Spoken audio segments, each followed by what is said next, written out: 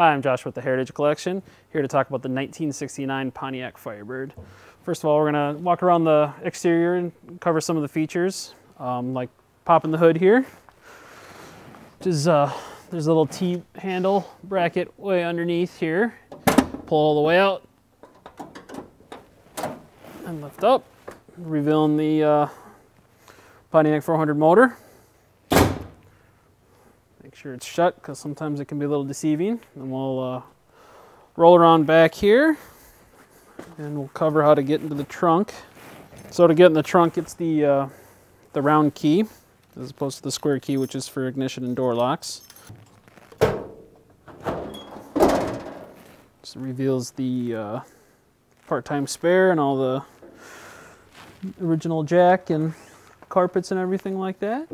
And then to put gas in it, it's underneath the license plate, which would obviously normally be here. It's a little funky, but you just pop the cap off. There.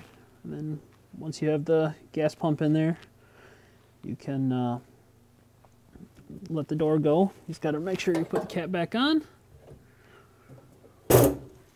Getting the square key will get you into the car.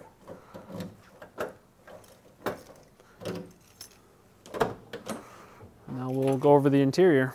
And now we're going to show you how to put the top down. You got to start by rolling the windows down at least a little bit. Obviously the door is open here, but most or all the windows can be reached by sitting in the driver's seat. And then you need to put down the sun visors here. And there are two latches on the side.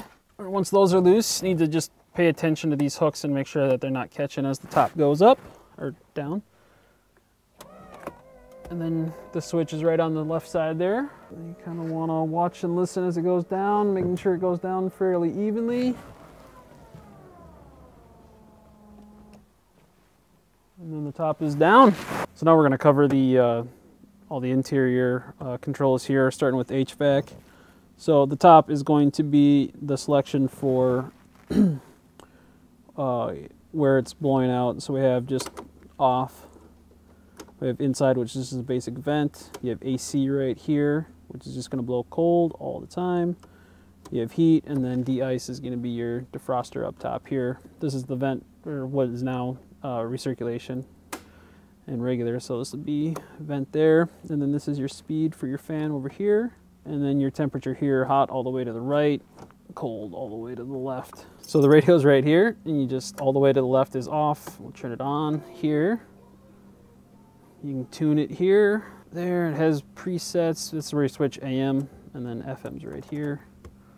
And then it also has the factory console 8-track player, which is a little goofy to put them in, but you have to take it out of gear. And once you slide it in, it'll just start playing. There's some adjustments down here. It has its own volume switch here. Pop it out when you're done. Obviously you can do that when you're driving. Then it's a 3-speed automatic with lows all the way down, second, drive, neutral, reverse, and park all the way up. So over here on the driver's side here, we have antenna up and down here. We have the lights, which is parking lights, headlights, and then down on the floor we have our high beam, which there will be a red light on the speedo that shows that the beams are on, high beams are on, and then now they're off. And then your wiper control is right here. And then the top control here, so obviously up would be closing the roof, down is going to be opening the roof. A mirror control right here on the door for the driver's side. The passenger side, you have to control the mirror by itself. And then the parking brake is right here, and the release for it is right above it. And now we'll show starting. It's pretty easy. Key in, pump the gas twice.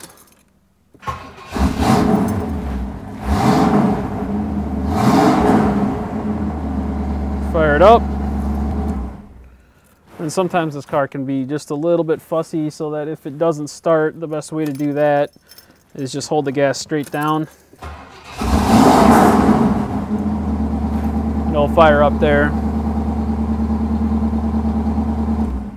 So we'll cover the gauges in the steering column here. It is a tilt. It's over on the driver's side of the column here. There's a couple different positions here. The turn signal's right here with cruise on the end. It's just a vacuum cruise. It's always on. So you just hit the button and it will read. Obviously, turn signal works normally. And then over on the side right here, there's a small chrome button that you push in for hazard lights. And then you just pull it out when you want them off here. And then inside the gauge cluster, we have the speedo on the right, and then on the left side here, we have generator light. So if that comes on when the car is running, that means your alternator belt just broke, and you are just running off pure battery. To the left here, we have your water temperature gauge. That needs to be generally in the middle or just above or just below the middle towards 250. Up top is the fuel gauge, and then all the way on the right side is oil pressure gauge, which will typically run pretty high, cold, and then when it gets warm, it should settle back down to the middle. Horn's right in the middle here. And then up top on the roof, or on the hood, I should say, is the tachometer. Just showing right there. So we'll cover putting the top back up. It's essentially the reverse as putting it down, but key on. Generally, you want the car running while doing it, but you don't need to. You need to put down the sun visors, make sure those are down, and then you hit the top up switch. Make sure the windows are at least down or partially like they were when we put it down. And then I always like to just take my thumb and kind of make sure it gets into the hole there, the slot. And then you just go down. Go down, you can flip your visors back up, and the top is up. And that's the overview of the 1969 Pontiac Firebird. If you have any questions, please let us know. Thank you.